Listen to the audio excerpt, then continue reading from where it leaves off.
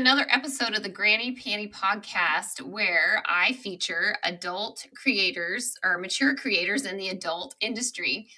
My name is RubyLynne. I'm your host, and I would love it if you'd hit the subscribe button before you forget, so you'll get notified when new episodes go live. My guest today has quite a story. I just finished reading her book, stayed up way too late last night. It is quite a story, and I'm excited to chat with her today and kind of dig a little deeper into her story. So help me welcome Jennifer Steele Mondello. Welcome. Hi. It's great to be here. So, wow. I have to say, I was up way too late because I couldn't put your book down. Oh, and I know that you just released this book. And I'd love for you in September. Yeah. And I can't wait to dive a little deeper into your story. And I think what really drew me in was because where you started is where I live, Portland, Oregon. And your story starts at a club that I actually frequented in the 2000s, mid 2000s. So tell us a little bit about how you came to write your book. Well, I was raped by Ron Jeremy 25 years ago in 1997. And what I didn't start writing the book until the day after he got arrested. I started writing the book, and I had already been taking writing classes at Eckerd College at the Writers in Paradise program for about 6 years. And then when Ron got arrested, and I knew that it was one of those things that was going to be on my mind for a long time while the courts were doing what they were doing. So I figured I would just go through the writing process to kind of help myself. And I thought, I know how to write a book, so I'll just turn this into a book. Yeah. So that's how awesome. I started writing it, was when he got arrested. And so the thing that really struck me about your book is the fact that you weren't exactly quiet about what happened to you. I mean, it seemed like you were in the beginning because of the trauma and the shame, but I really commended you for being vocal about it.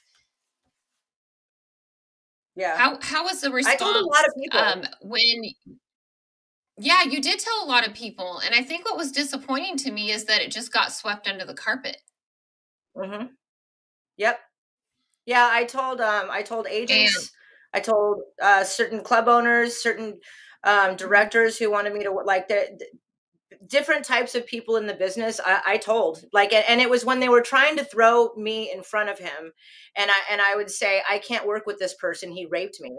And it's because I didn't want someone who'd rape me walking around me while I'm trying to act sexy and be an adult star. Right. And I know a couple of times you referenced, did he ever contact you, or did you ever come face to face with him and have him acknowledge that it even happened? No, he never acknowledged it. No. Okay. Yeah. It's just shocking how much he got away with. That just blows me away. Hearing all the stories, everything that came out. There are 50 women who came forward. And that, I believe, is underreported. I believe it's a lot more than. In fact, I know it's underreported because I know of other firsthand accounts that have come to me where they are either still in the business or they just don't want their name associated with that. But I'm right. It's underreported. I think you're right too. I did meet him a couple of times. Oh gosh, I think it was like 2010, 2011. He co-owned a sex club here in Portland, a swingers club. And he did come maybe like every 8-9 months and did an appearance there. But it's funny because I never got a good vibe from him. And I wasn't interested really in meeting him. But it was, it was always this big party thing. And so I wish I knew then what we all know now, or I wish a lot more people knew, not just the women in the industry like yourself. So, well, and when it happened to me, there were people in the business who like I know there were people at the club that I worked at that had told me he was safe. And then after it happened, they'd say, "Oh yeah, I heard that happened to Ginger Lynn." And it's like, well, why didn't you tell me that before? You know, why did you tell me he was safe to when if you'd heard that, you know? So it's that there needs to be some kind of a communication tool in the industry where talent can talk about safety. right. And I think present day, it's better. Do you agree? Present day? I don't film movies, so I can't say, but I know that I've had people come to me with stories that have happened to them on the set that Okay. were that didn't have to do with informed consent, like their informed consent was violated. Right. And I know that's recent that I've had people come to me with those kind of stories because people come to me with those stories because they know I've been through something like that. Right. Yeah. So Well, I and I think think it, like Twitter, I think social because of the media. streaming, yeah, I think because of the streaming, it's better because people can work out of their own homes. But once they get into that, like shooting video, there's nothing's been put in place to change the grooming or the, I guess, trickery that can happen to get, Right. talent to do certain things. Um, I mean, we can say that it. I don't know. I'm not in it, and I'd like for there to be a way to monitor the industry to see if things are as safe as some people would like to claim. Right. Right. And then I think too with social media is so prominent now. I know personally, randomly, occasionally I'll see models post, "Hey, I just did a scene," or this person coerced me and promised payment, and then kind of puts them on blast. And so I'm personally, I pay attention to that, and I hope other models are too. Yeah, yeah. I think I'm it's actually easier to I don't talk know how about it much you looked into now my than it website, probably but was I'm back then. yeah. Yeah, I don't know how much you looked at my website, but I'm looking at starting a nonprofit called Sturdy Stairs, and it's a survey website where talent after each scene can take a survey with questions based on whether or not informed consent was followed from scheduling to payment of the scene. And I'm working on a business plan for that right now. It'll be a nonprofit, and hopefully in the next few months I'll be starting to raise money for it. That is a great idea. Yeah. Tell us the website again. It's sturdystairs.com. It's just kind of a placement site right now. But you can see the 9 questions that we're going to ask the talent for them to answer after each scene. I love that. I think that's an Yeah. awesome thing. Yeah. Because I know for me, when I shoot content, and my DMs are full. I mean, and I'm new at this. I'm 3 years in, but especially before AVN last week, I got tons of DMs, and I go to their Twitter. I look, who have you worked with? Mhm. Did it look really seedy? Was it a good quality shoot? That kind of thing. And a lot of times I will reach out to someone they've tagged and say, "Hey, how did you like working with X, Y, and Z?" So I think your website has a lot of value in this industry. I Thank think it's you. going to be amazing. And Thank how are you. you raising funds? Are you doing like a GoFundMe? How are you going to Well, approach that? I'm not raising funds yet. One thing I'm going to focus on is advertisements. Advertisers for the site. Like if you donate so much, you get to advertise your production company or what. Like hopefully, I'll be getting producers and Perfect. agents and people who would be advertising to talent. Um, so Yes. that's going to be my main focus is trying to get advertisers there.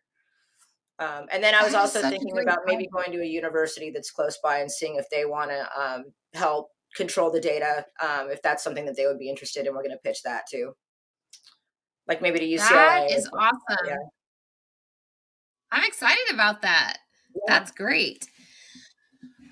So one of the questions I had written down after reading your book is, do you still have a relationship with your parents or your adopted parents and your Groomer just died stepfather? in March. My Oh, childhood sexual groomer died in March.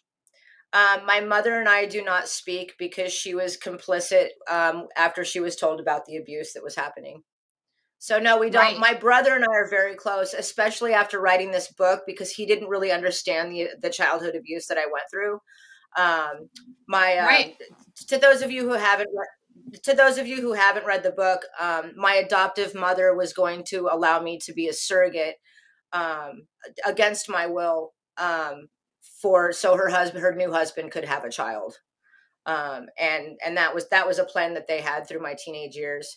My brother didn't know about it, so now we're really close. Since he's read the book, he was like, you tried to tell me, but I didn't really understand it until I read it in a narrative. So the books helped with my family relationship too. Yeah, and as I read the book, I gotta admit, I didn't see that until you had, the mental health intervention, which thank God, that helped see that. But I mean, even for me, I wasn't familiar with what those signs were. And as I read that book, I was so thankful for that professional that was able to see that. Oh, me too. She's my hero. Yeah, she's my hero for sure. So, and the childhood sexual grooming it definitely reflects a lot of the similarities in the grooming that we can find in the porn industry.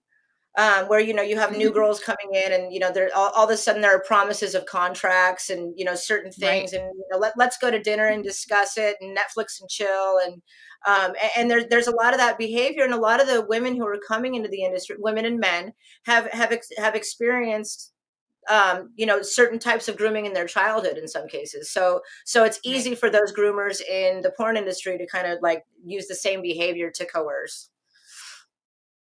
Yes. That for sure, because if they're isolating you, you're not going to get any outside feedback from anybody saying, oh, I don't know about this. And there are a lot of there are producers out there who don't want the talent talking to other talent. Like there are people out there like that who will say to new talent, we don't want you commingling with other talent from other companies. And a lot of that is because they don't want them finding other work. They want to isolate them. Right. I believe that because I've seen a few times on Twitter in the last probably 6 months of female creators talking about men who say they're a studio and they promise payment, and then they are like, well, I'll pick you up at the airport and I'll take you to your hotel. And so like they're totally isolating them. And then they end up either abusing them, not paying them. Luckily the girls get away. And so I can definitely see that. I'll pick you up from the airport and take care of you while you're here and while you work. That's exactly what Ron did to me. Yes. He was supposed to be my safe guy. And then, he ends up being a perpetrator. He's my transportation. He's my phone. Because this was back in the 90s. I didn't have a cell phone. I didn't have Google Maps. I didn't have like this. If I would have had the same technology today or back then that I have today, it never would have happened. I would have been able to get away. Right. And then, so what are you doing now? I mean, you're still in some shape or form in the adult industry. Tell us about that. Yeah. Can I say what streaming company I'm working with? Oh yeah. Yeah, I'm on StreamMate. I'm on StreamMate as Jennifer Steele XXX. Okay. Yeah. Okay. And I love it. I just started like a month and a half ago. I wasn't really able to do much while I was writing the book because it was so emotional. But then like now that my brain's settling and everything, I'm really enjoying it. I'm enjoying doing the backgrounds. I'm enjoying meeting the people. I've got regulars now, and I really like it. I'm enjoying the whole streaming thing. So I'm glad the industry came up with that. Yeah, it is great. Now, are you doing OnlyFans, like the fan site model at all? No, I don't have an OnlyFans. No. Okay. No. Just so not for any reason. Just I'm still learning all the new stuff. Like I just got my first Twitter account a few months ago, and Like, yeah, I'm just now getting, I feel like a granny when it comes to the technology. That's funny. That is true. Well, I am a grandma, so learning Yeah. technology it's been interesting. Yep. Let's see. I was just going to ask you something and it just flew out of my head because your story is just so amazing. Oh, so you retired, was it 2006? 2006 was my last, well, my last movie I made was 2009 was the, Okay. I did something for TT Boys Company. Yeah, like a stepmom thing. Okay. Yeah. And so between 2009 and 2022, Mhm. what were you doing with your career? Just being a mom, healing? Yeah, just being a mom. I got just family stuff, like mostly focusing on my family. Yeah, I didn't writing, a lot of writing. Mhm. That, I mean, really, that's what took up most of my time, was just learning how to Right. write and just getting stuff out through writing. That is, yeah. Yeah, And like writing you and said, family. it was very emotional to really dive and get the details of that story. Yeah, And so are you still in Florida? yeah. Is that where you I live in reside? Tampa Bay. I love it here. Yeah, I love Florida too. In fact, Tampa is one of my favorites. Tampa and Daytona. Yeah. So, um, so have you had other models reach out to you then since your book came out? Yeah, How's I life have. different since the book Um, came out? I've had other models reach out to me since my book came out to tell me that they were also raped by Ron Jeremy. Um, Okay. and these are like the young, current, in their 20s. Like, this is like, over the last, like, not that long ago. So I mean, he Okay. was still doing this with industry girls like recently. Um, and then those same girls also told me about other people in the industry who did certain things to them. So Mhm. and that's like, honestly, that's one of my favorite parts of, like, me writing this, is that Mhm. people do have a person that they can feel comfortable with coming to, and I'll believe them. Because a lot of times Right. they'll tell the story to somebody, and they either think they're trying to cause problems, or like, they know that there's somebody who's going to believe them. Right. So Right. Yeah, I am sad. So the recent events of last week, came out that Ron is not going to go to trial, that he's right. not competent enough to do that. What are your thoughts on that, Jennifer? um I'm actually okay with it. I've found peace with it. My main thing was that so many women came out, and it's public that this happened.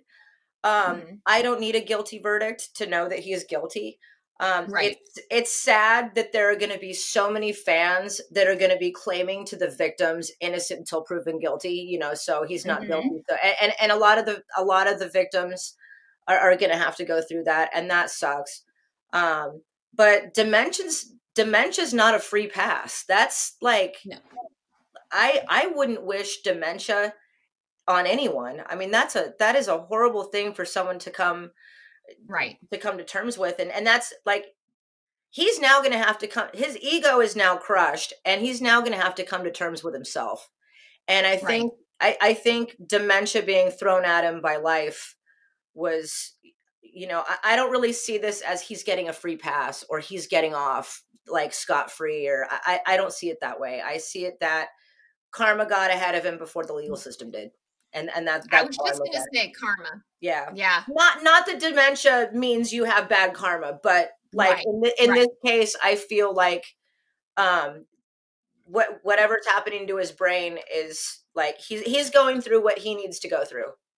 Mhm. Um, Mhm. Yeah. and so Dementia I is feel like, in really that painful. sense, justice has been served. But as I said, it's the way the community is going to deal with it that is more, I think, the concern here than anything. Right. Right. Yeah. Very interesting. And how that will all play I out. feel like more the industry got off scot free.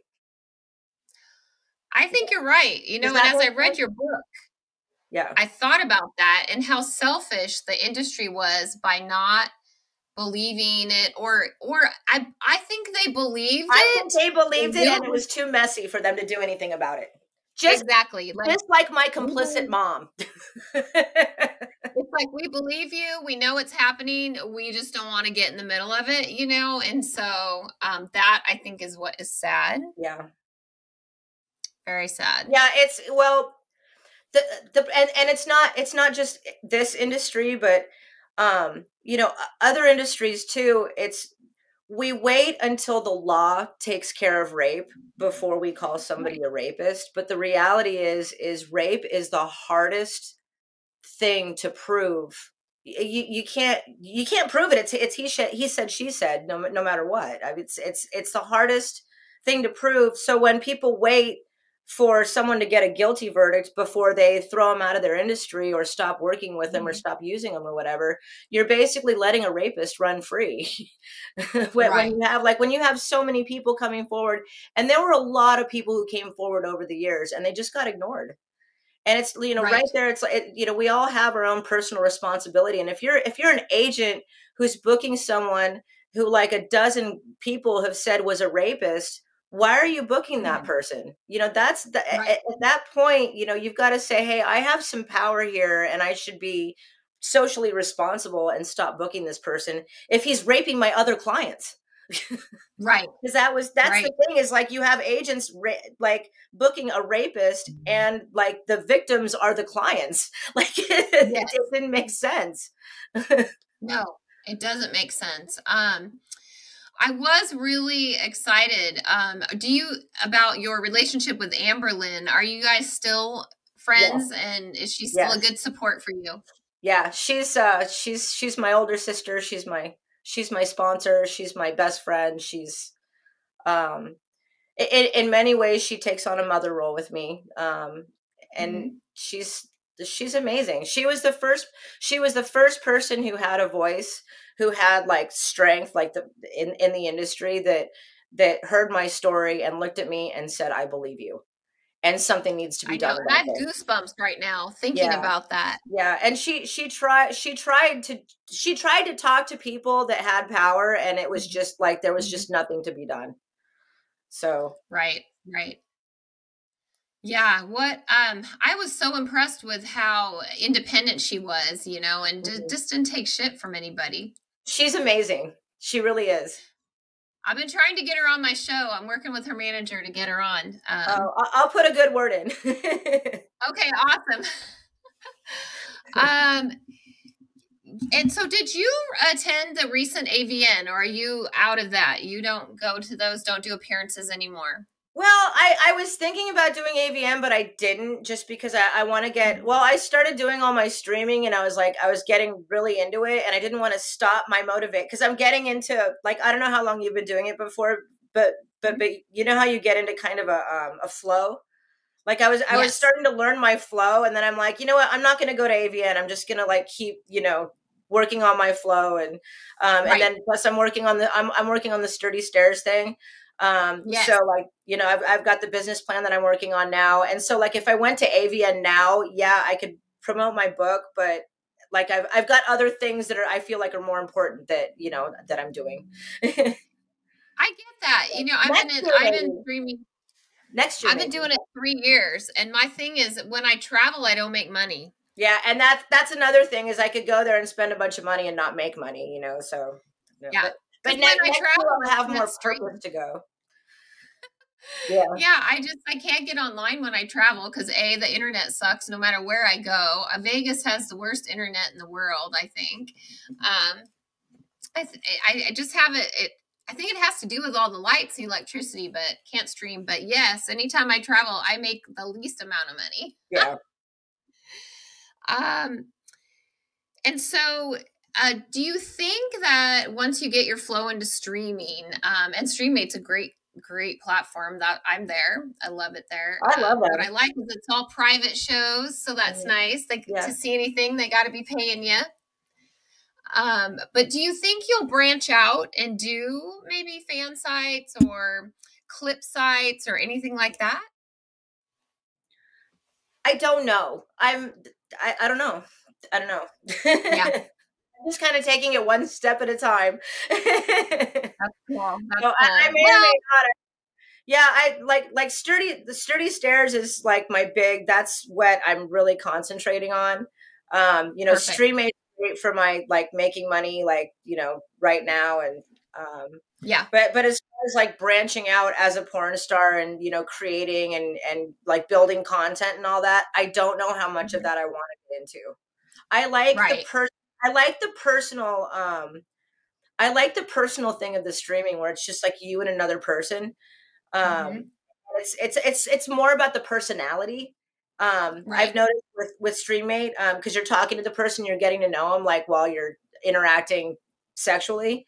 But like when you're filming content, it's like you're interacting with a camera, and it's just not the same. So I'm kind of just doing the things that I enjoy doing, and right now it's streaming. That's good. That's good, and you deserve it. Thank you. So tell me about Pineapple Support. I know that in 2019, you wrote that you became engaged with them and got some therapy. Yeah. It just seems to me like they would be a great sponsor for your website. I'm going to talk to them too. Yeah. I've Leah and I have been talking a little bit. So, and I like once I get a good business plan, I'm going to hit them with it. That's awesome. Yeah. And they were great. After Ron got arrested, it like pretty much ripped off the Band-Aid for a lot of people. And they had, I can say that they had more than one Ron Jeremy victim that they took care of. Like, in fact, I was in a trauma group, and it came out like there were a few people that were in there because of one person, you know. So wow, that is amazing. Yeah, but I also know of another model because I was I was in bad shape when I mean, so you'd think like, oh, when your rapist gets arrested that you're going to be like happy, but what it does is it just brings back all the crap that you got over, you know. So it was it was a lot. It was a big couple of years. I bet. Well, I'm really glad that things are looking up, things are settling, and like you said, finding some peace, writing your book, getting your story out there. I will admit your story was the first written story I had read about, you know, him and his actions. And so it really hit home. I can't say that I slept after I finished the book. It was so profound. Oh, thank you. And yeah, it really woke me up. I've got to tell you, it really touched me. So going forward, your book is out on Amazon. I want people to know where to find it. I will post links to it also when this podcast goes live. Yeah. It's also on Audible now. Yeah. I wish there's an audiobook. I do all the voices, and with Ron's voice, I just pinched my nose, and then I was Ron Jeremy. I love it. That's my Ron Jeremy voice. That is awesome. And then do you, you're on StreamMate as Jennifer Steele XXX, correct? Yes, ma'am. Yep. And what is your Twitter? My Twitter is Porn Writer Jen. Okay. I want to make sure we can get a link to that. Do you have Instagram? Instagram is The Real Jennifer Steele. Okay.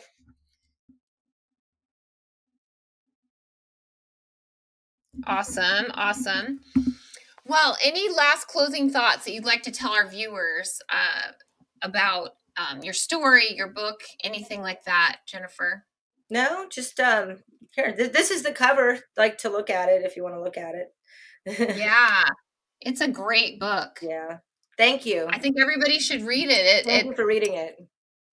There is so many twists and turns in there, and you've had quite a life, and so I really commend you.